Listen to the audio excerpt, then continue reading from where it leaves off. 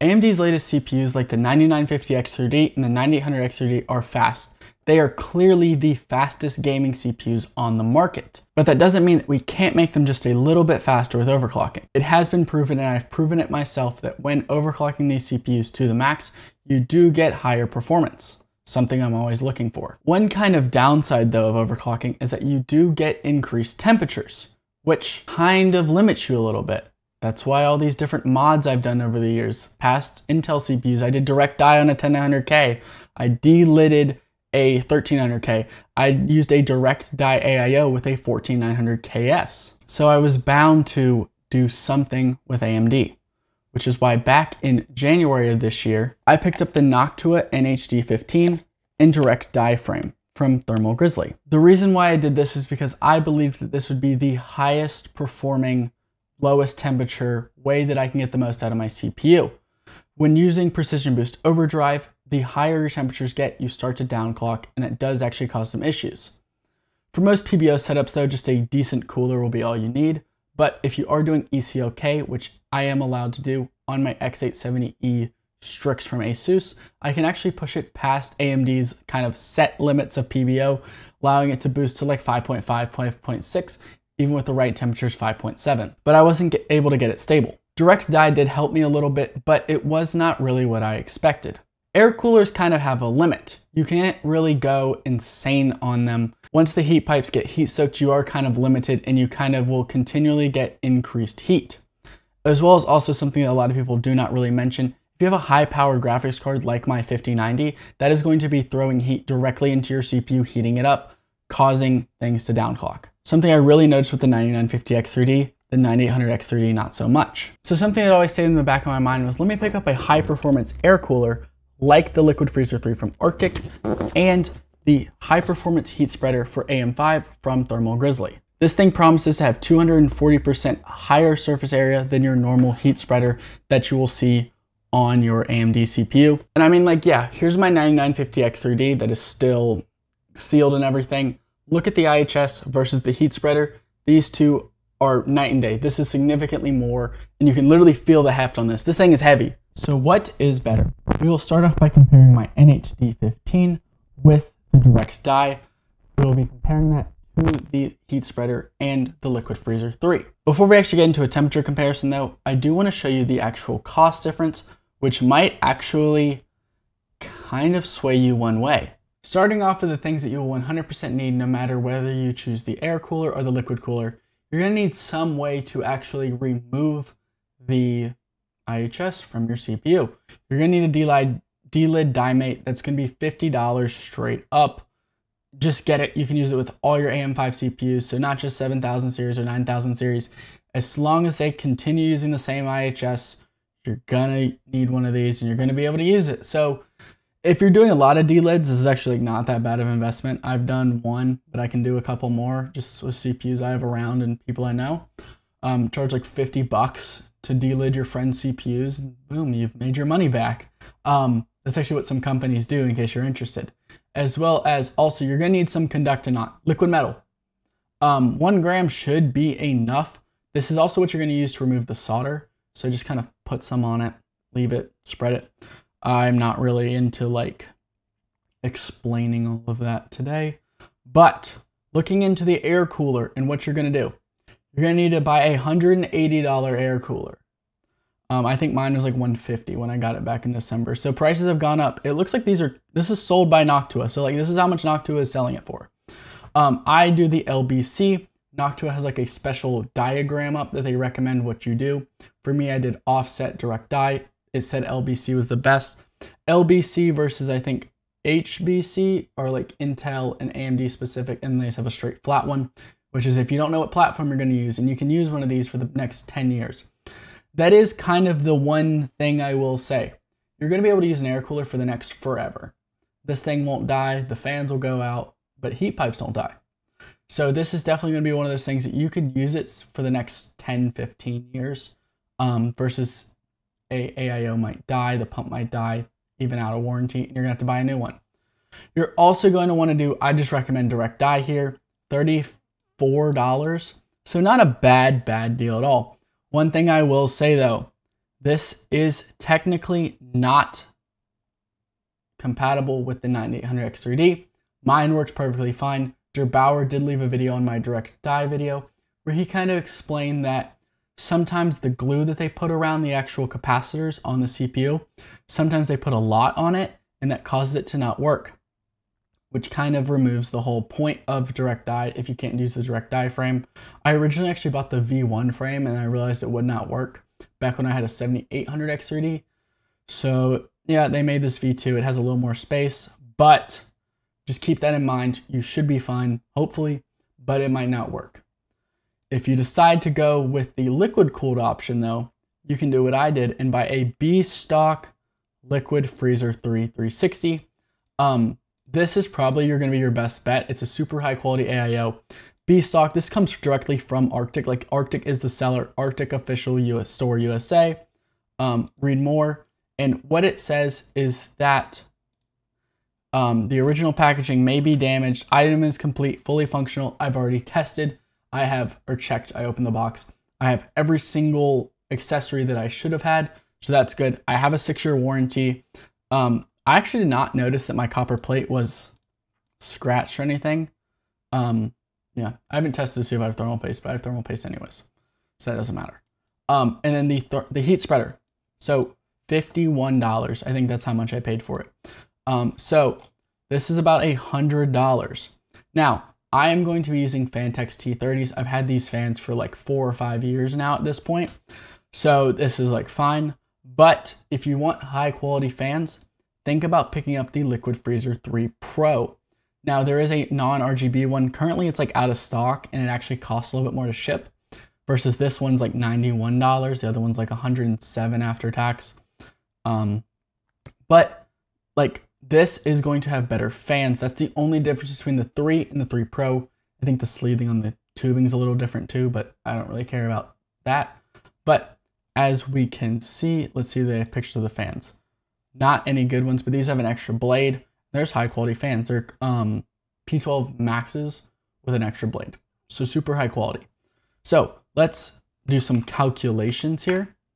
Let me see. So if you want to do Noctua, you can do 180 plus 34, and that's $214.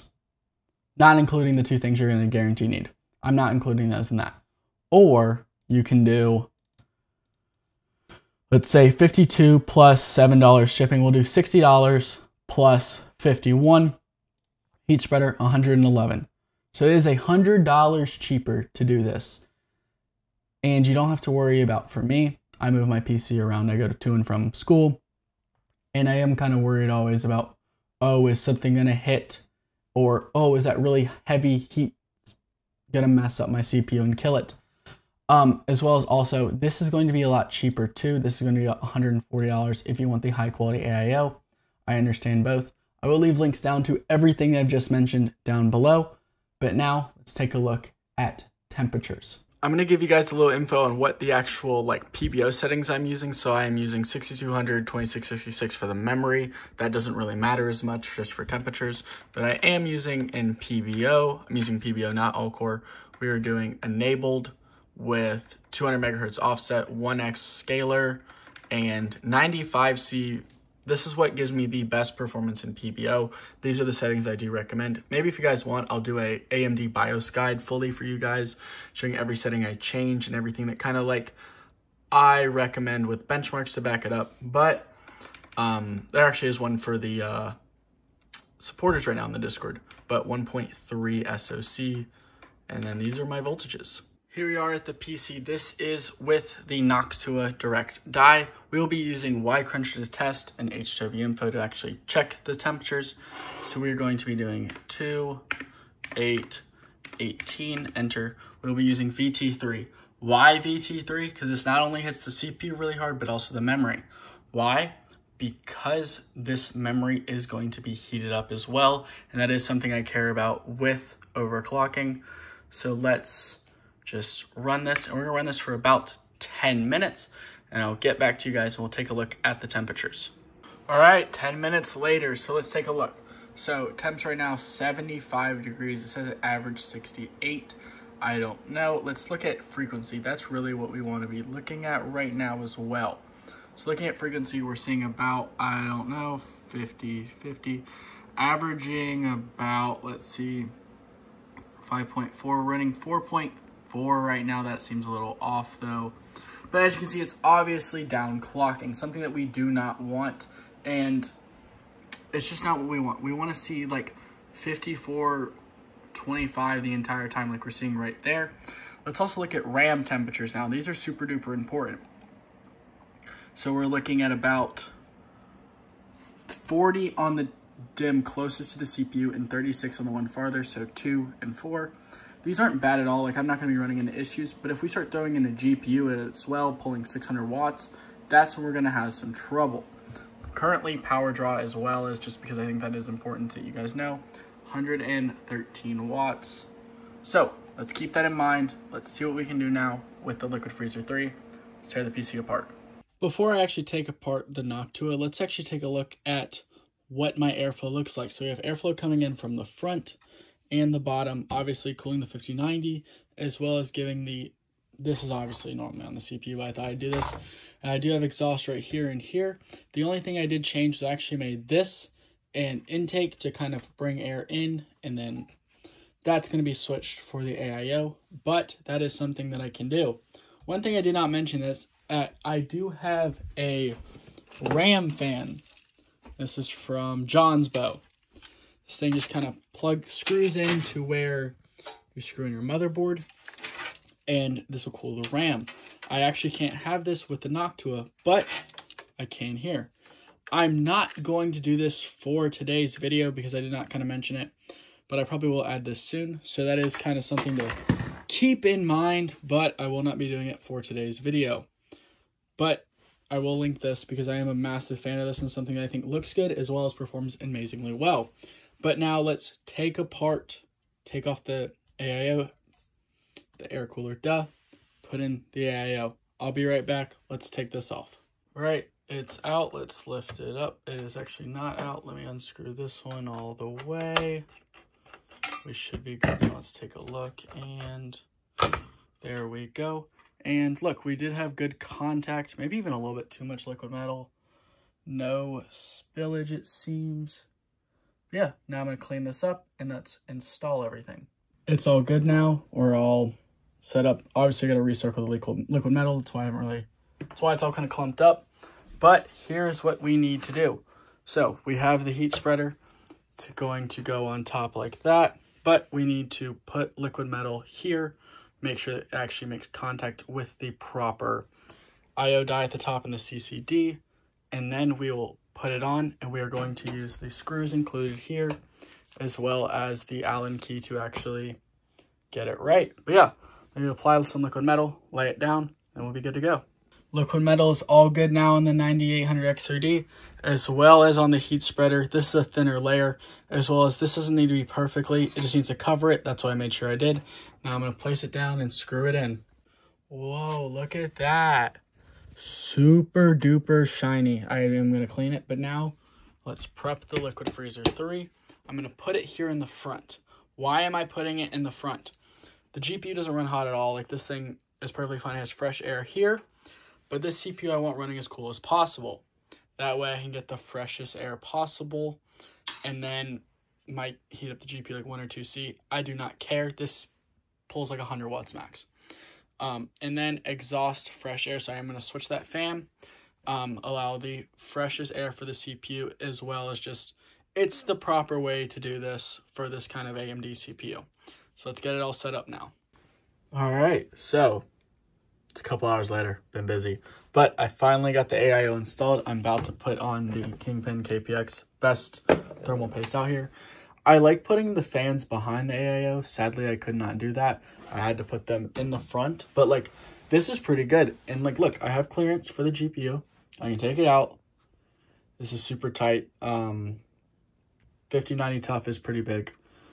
Yeah, like, this is like, I can put my hand in it. That's about it. But yeah, let's put on the thermal paste, and then I'll get it going.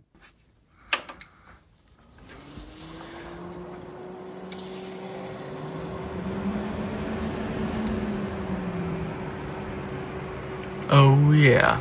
It's actually the next day. I had a little bit of trouble actually getting proper contact with the heat spreader. I think part of it was just because of how I took off the air cooler first and the back plate wasn't good. So I just kind of redid that and it works fine now. But let's do 2, 8, 18, enter and enter. And let's let this run for about 10 minutes again and see what we get on not just RAM, but also the CPU temps. Let's go. 10 minutes later, I don't know what Windows is doing, but 73 degrees. So we dropped 2-ish degrees at a higher package power too. We're at 122, 123.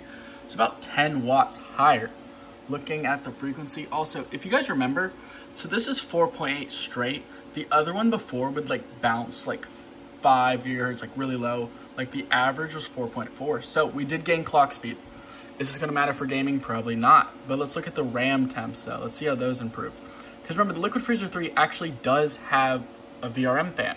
It's kind of one of the reasons why this is so popular. We went from 39 degrees to 36, so about 3C difference.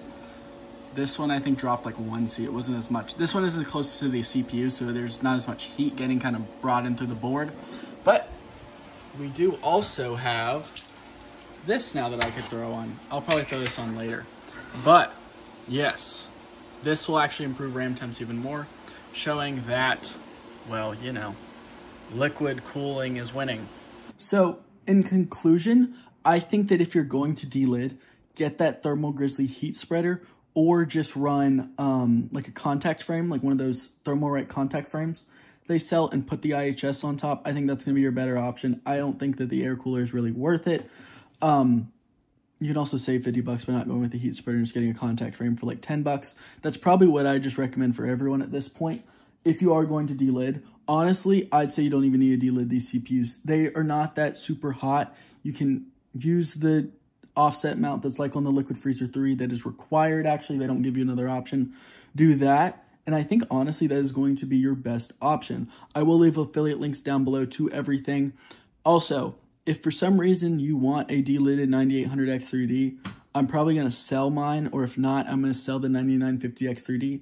So if you're looking to pick up either one of those two CPUs, let me know down below in the comments, join the Discord, and I'll sell it to you, because I don't need both of these CPUs. I only have one PC. But if you guys have enjoyed, hit that like button down below, subscribe, join the Discord if you haven't already, and I'll see you guys later in the next one. Potentially a 5090 benchmark video. Peace.